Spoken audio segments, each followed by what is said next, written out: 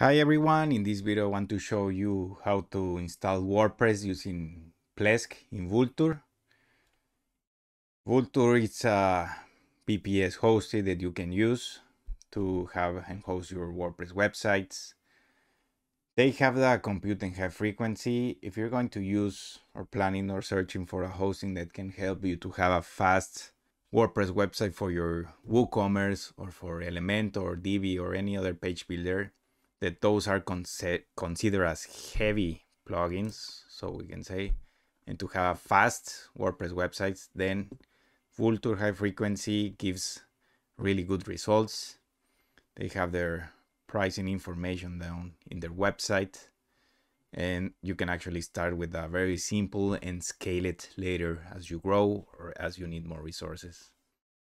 So once you are signed up, and I will leave down the description so that you can have $100 credit to be used and test Vultr, you can easily deploy your server by running out and choosing among the different server options that they have. For a WordPress website, it's recommended a high frequency or a cloud compute, as I previously mentioned. And you can choose among the different data centers locations that they have. They have plenty or several ones in the US, but if you're in other parts of the world, they have in Europe and some in Asia. From Latin America, they just have Mexico and Sao Paulo. And here you can choose in case that you're planning to use Vultr for any other system or for any other app, you can search here in the marketplaces, and here is Plesk.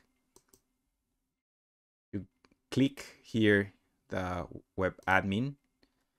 So with this plan, you can actually install up to 3 domains. If you're planning to use it for more, then it will have a higher cost. But also if you want to or plan to install just one WordPress environment in your hosting, you can install directly.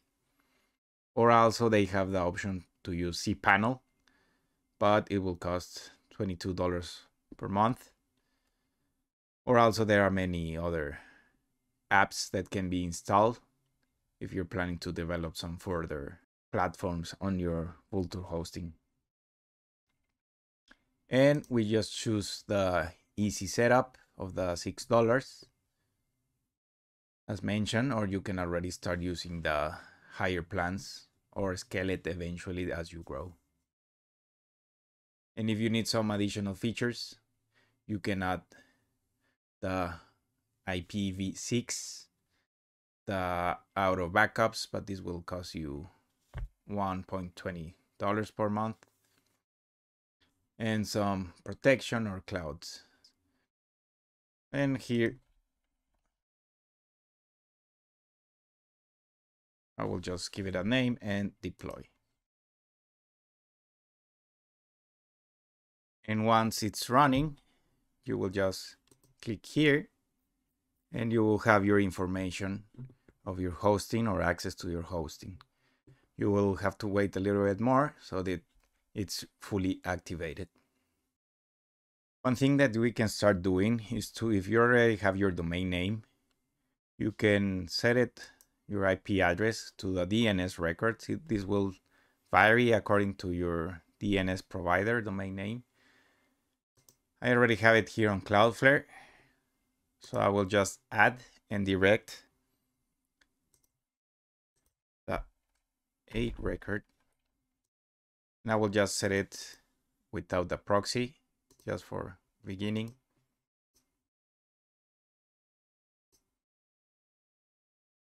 And it's already pointing to the hosting. So we will have here the login URL. It will be not private at the beginning. Plesk will automatically give us this name, domain name, so that we can avoid this warning. We just click and we can start the access. Vultr will have here a username and password. we can later change it.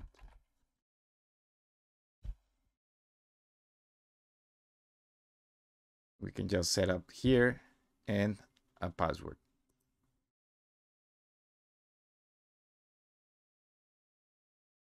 And we just wait a bit so that it's fully installed Plesk.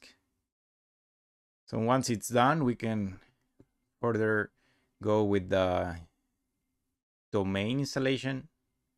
We just add, or we can, if you don't have a domain, you have also the option. But if you want to start out, I will just use this other domain that I have and just add a domain. And it's already added.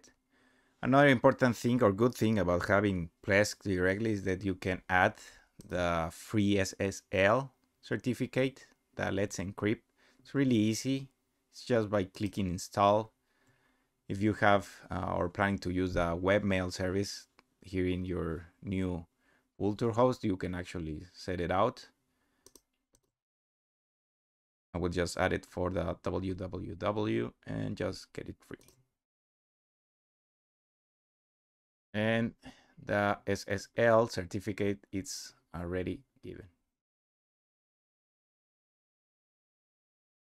As you can see here, the current version that it's installed here in Plesk environment is 7.4. So if we want to improve it, we will have to or update it to the 8.0. We go here to tools and settings, and then we just hit update. Then here we have the add and remove components. We go to web hosting, and here is the PHP interpreter versions.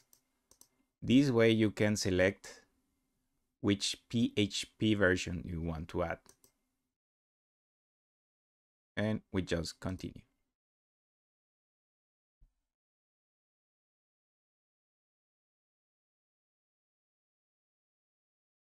Then we hit OK.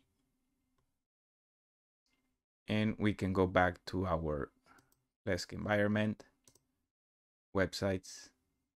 We will just refresh.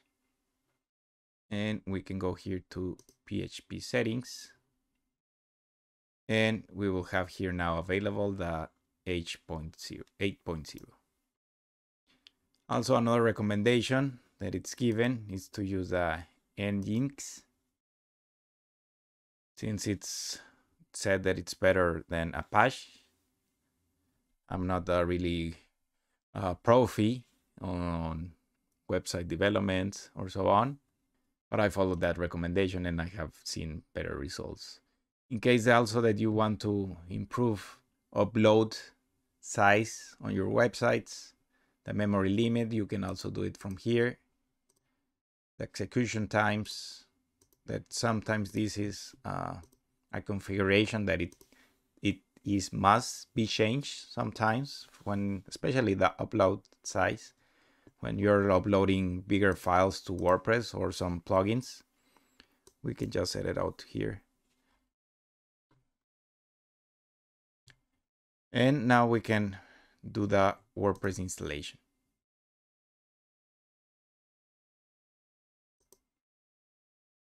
We can set that now the name of the WordPress website, or we can change eventually if you're going to choose another website language as a pre-default. You can actually also install it there, the main username and the password.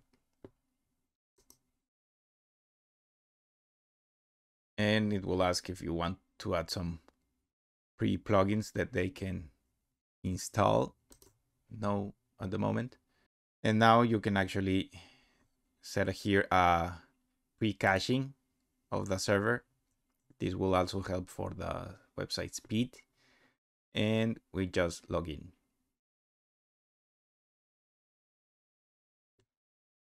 And we will have the WordPress environment ready to work with. Now I will show how to install two plugins that I consider really good for creating or developing the WordPress websites. So we just go to add new, and well, the first one is Elementor. It's a page builder, or if you already know it, we just install and activate. This is the free version. Another plugin that I'm going to use also is Envato Elements. This has already pre-made templates for Envato and for Elementor, and it's really easy to build up websites this way. You can sign up for free in Envato Elements, or you can actually also install the kit here. Let's use this one. We just can here search for free templates,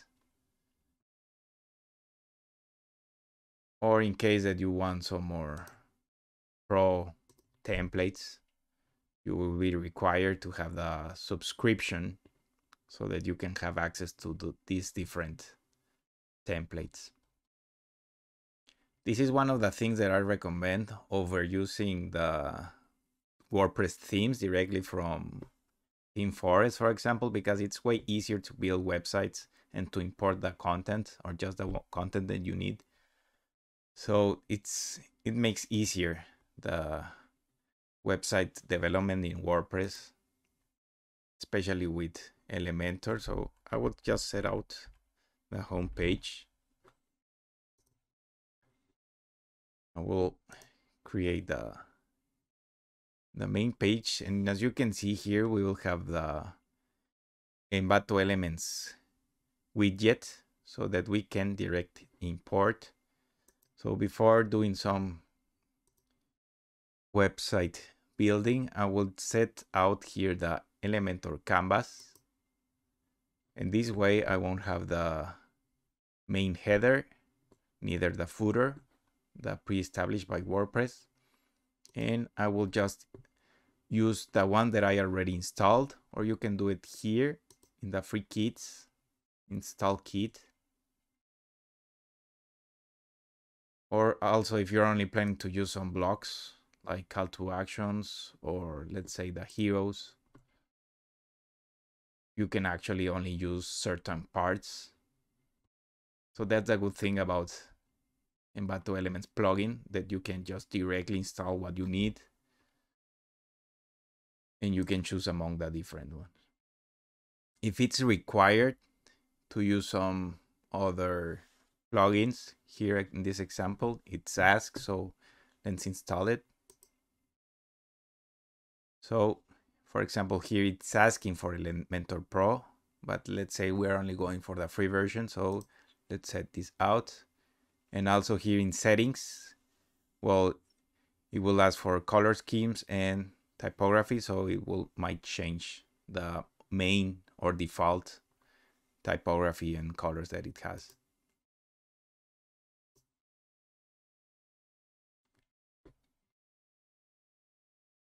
Okay, so ignore requirements. This might need the pro version.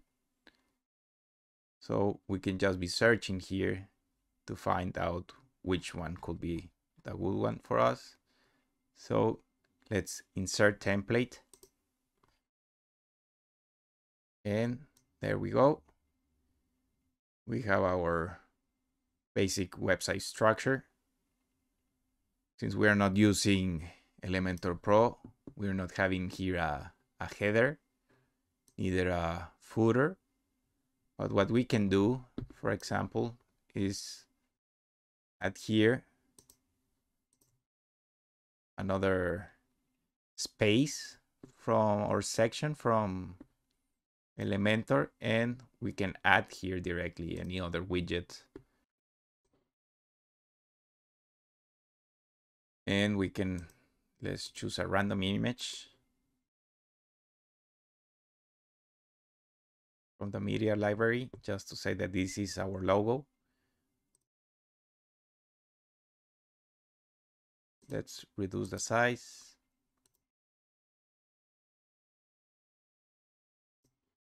let's say that we want here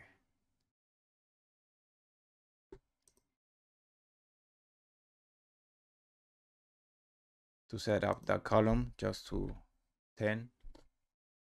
Let's here adjust the logo size. And we are building this way with the free versions. Here we have the dark.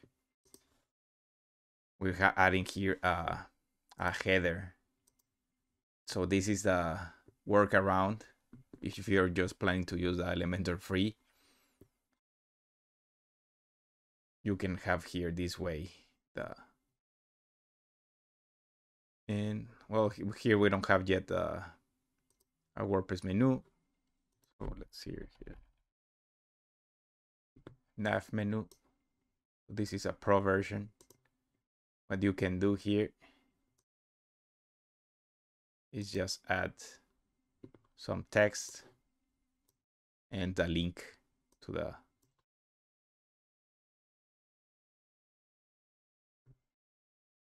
let's say this, just go here to the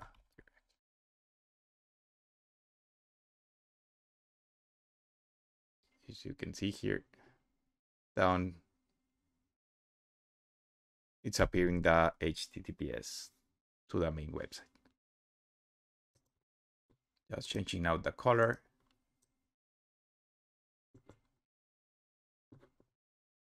And we create kind of a header. I will just publish. And I will set it out as the main homepage. And in that way, it's really easy to use the Envato elements. We already had the homepage, so we can say, let's see back again here, the menu. For example, here the size, it's oversized.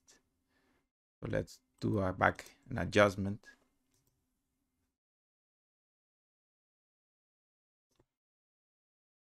And just hit here custom. We'll have to set it to 25 and 25.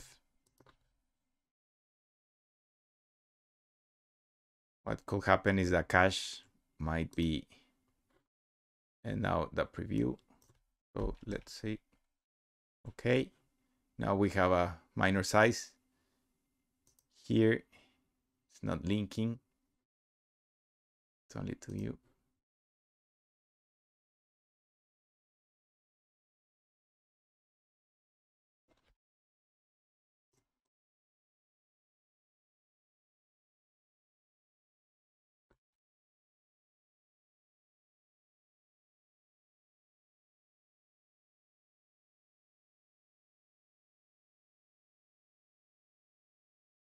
Change the color here.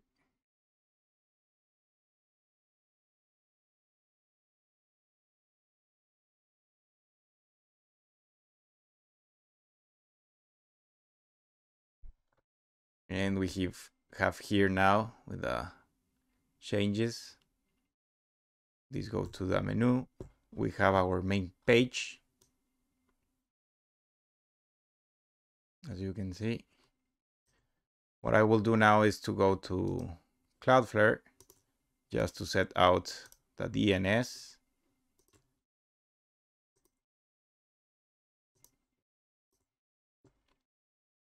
And go to check out the WordPress speed in just some minutes. And I'm going to run the GTmetrix test speed. And without any further optimization, just by installing, this page is getting almost 1 second for fully loaded time.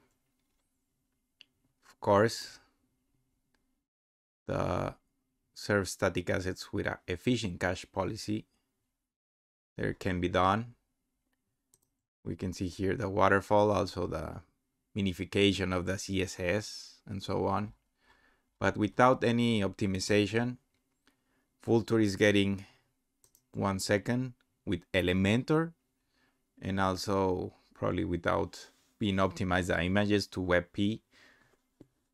So far it's really good loading time. So I hope that this video helped you to learn and see how easy it can be done to install Plesk and WordPress in Vultr. Really good hosting that I actually recommend. I'm using it for myself. I moved from Cloudways to Vultr mainly because of the price. Pricing here for this plan on Cloudways is $13 and Vultr directly is $6. Cloudways, I would recommend it if you're doing a mix between different cloud services, cloud providers, like having DigitalOcean, Amazon Web Services, Google Cloud in just one main platform. I see that advantage on Cloudways. But if you're just going to use Vultr and only have one platform and just one hosting provider, then actually Vultr is a really the really good VPS cloud provider.